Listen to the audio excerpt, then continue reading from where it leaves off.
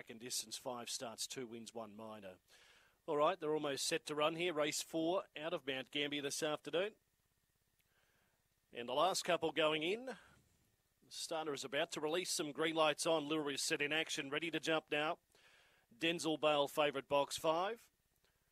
Set, racing. Denzel Bale began second or third. Beginning well, Run Fast Onesie goes to the lead from out wider, Senor.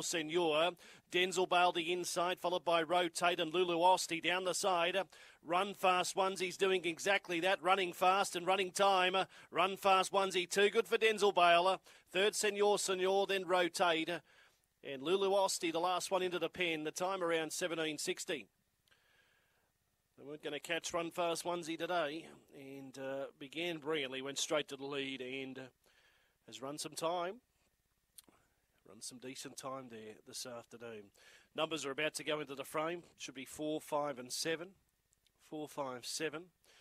Time in 17:58. And that's a PB for Run Fast Onesie. Previous PB 17:66.